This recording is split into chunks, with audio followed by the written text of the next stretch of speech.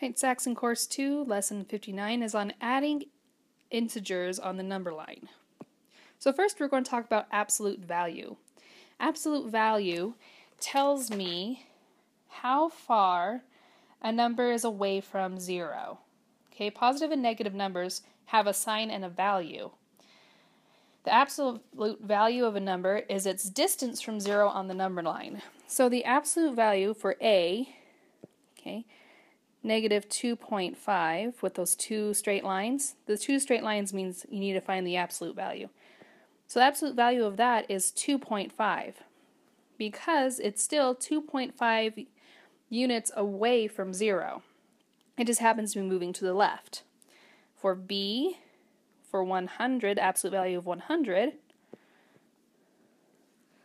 the absolute value of 100 is just 100 because it's 100 steps away.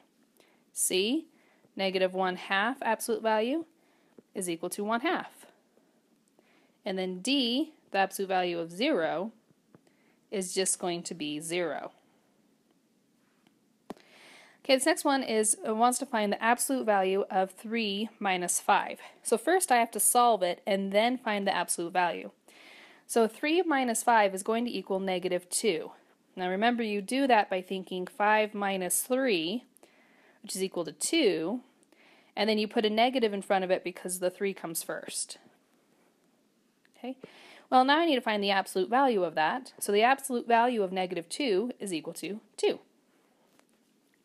On B, it's going to be 5 minus 3, which is 2, and the absolute value of 2 is equal to 2.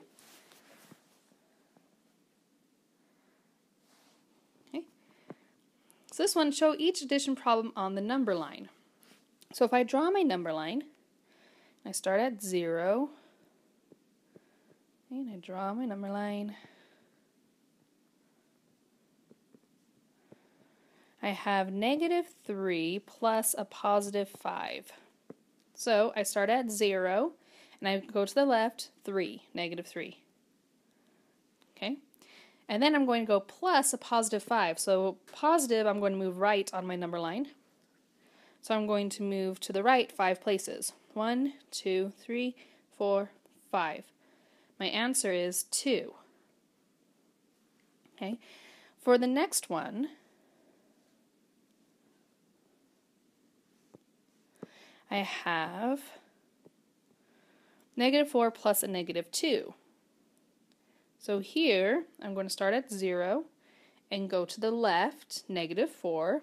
1, 2, 3, 4. And then it's going to plus a negative 2. That means I'm going to have to go to the left 2 more places, which I don't have room on here, but it would be I would go to negative 6. So my answer would be negative 6. Okay. Here we have Carmen borrowed $5 from her sister. Later, Carmen received a check for $25 from her grandmother. After she repays her sister, how much money will Carmen have? So we can use negative numbers to represent debt or borrowed money. So after borrowing the $5, Carmen had necessarily negative $5 because she's borrowed it, she has to pay it back. She then receives $25 from Grandma. When you add a negative 5 plus a positive 25, you're going to end up with $20.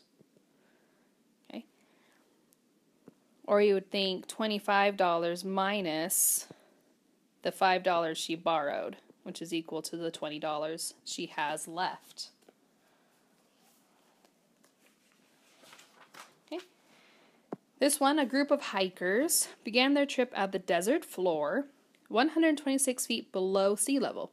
When the group camped for the night on the ridge, 2,350 feet above sea level, what was the elevation gain from the start of the hike to the campsite? So if we draw an elevation table, sea level is 0 feet. So they started down here at 126 feet below sea level.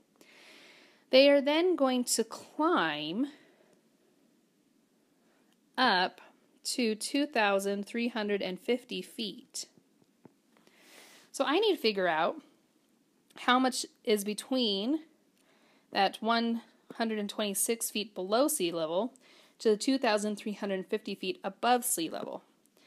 So first, I have to go from 126 to 0. So that's going to be 126 plus the 2,350 feet they continue to climb. So I'm going to add 2,350 feet to figure out the total amount that they climbed. Okay, 6, 7, 4, 2. So they climbed a total of 2,476 feet that day. Okay, and that's it for this lesson.